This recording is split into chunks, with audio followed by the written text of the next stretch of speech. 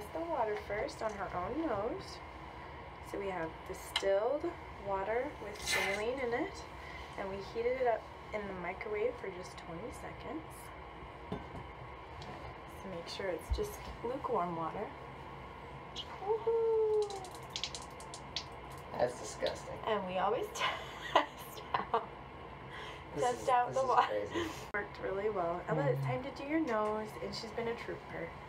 She knows that it makes her feel better. Huh. You ready? Gotta keep the baby's mouth open. I know. Right. 1, 2, 3. Be brave. 1, 2, 3. Yeah. There we go. Ooh. Gotta make sure it's in the. Yeah. We gotta make sure we show what gunk comes out. Oh my goodness. Really gross, huh? Sometimes it's helpful to have the water running. Can we do it again? You're doing so good. You're doing so good. I need her head out a little bit further from your arm. 1, 2, 3. Yeah. Get a good angle. Look at all that stuff coming out. Yeah, I know. Scoot back that a little bit. Here we go. You're doing so good. Again, here it goes.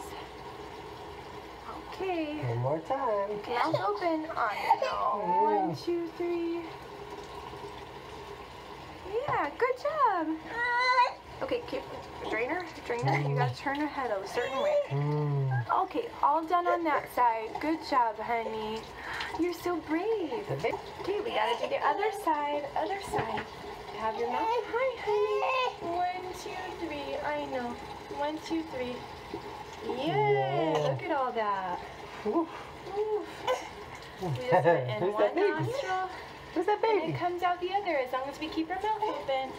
Yay! Do you want some honey? Honey. We do dark amber organic honey. Honey. Can you say honey? Yay, all done. You want some honey? So you just saw the demonstration of me giving my baby a saline nose rinse. And I just want to give you 10 tips on how to do it, because I looked up all these videos and there were all these moms doing it and they were horrifying because there was no instructions with them, and I was thinking about how horrible it would be if somebody else watched that video and they just did it to their baby using whatever kind of water and whatever kind of tools, and made me really nervous. So here's 10 tips. Number 1, do not use tap water. Never use tap water. It'll burn your baby's nose. It isn't safe. And there's this crazy story about a woman getting amoeba up her nose for using tap water with a neti pot, and it's just not okay. Okay, so that's number 1. Number 2, so what you do use is a glass or a cup of distilled water. And I have some distilled water right here. And I just add a little bit of saline to it, just like you do for like a neti pot. This one is called Syringe natural saline solution, and I got a packet of those, like 100 count of those or whatever, on Amazon. Pretty easy. Then you use a syringe that has, maybe if you can find one that works with a soft tip, that might be great. Or I just like this one because it has a short tip, and I don't even put it in her nose. I just put it right next to her nose, right there, and then it has enough power that I just can kind of squirt the water in. And I do about and you see about, like, this is an ounce, and I always do like a little bit less than that, maybe 3/4 of an ounce when I do it in her nose. Lukewarm water. The temperature of the water is really important. You don't want to like shock your baby's senses or yourself if you're doing it for yourself. So you definitely want lukewarm water. So then, furthermore, test it on yourself first. And you saw me do that. It's totally gross, but test it on yourself. Make sure the saline solution isn't too strong or too weak. If it's just normal without saline, it doesn't feel good. And so the saline is really important. Baby's head has to be turned slightly.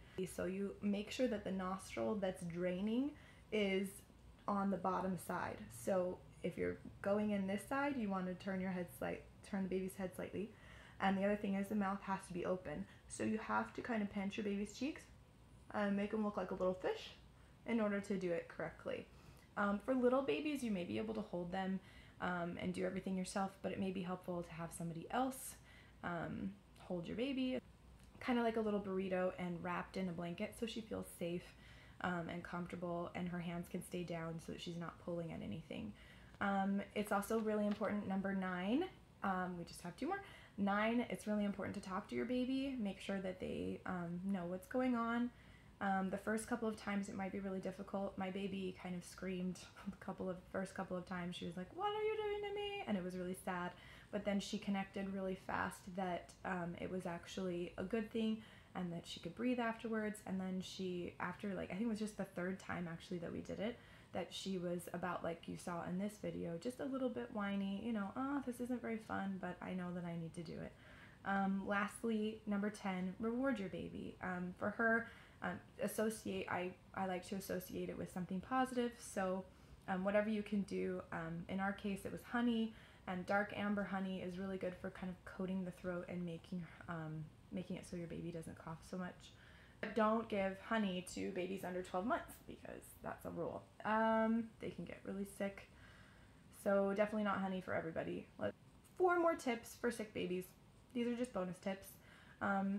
I can only give my baby Tylenol if it's in applesauce. So I mix it up in applesauce, about like this much applesauce, and then I mix it up with the appropriate Tylenol dose. Elevate the mattress just a little bit by putting like a blanket underneath her crib mattress, just a little bit. At her age, it's fine. Other babies, I know there's like all kinds of rules and things. Disclaimers, I'm not advocating you to break any rules for babies, but when your baby's big enough to move around on their own, I think it's perfectly safe and good for them, in my humble mommy opinion, to elevate their mattress a tiny bit. Last bonus tip, humidifier, you already know this, Vicks Vapor Rub. Make sure it's low enough on their chest so that they can't like scratch their chest and get it in their eye or anything, but Vicks Vapor Rub can really help open up your baby's airways when they're sleeping at night too. I hope your babies get better soon, and happy trying this out, and I hope it was helpful, and have a wonderful day.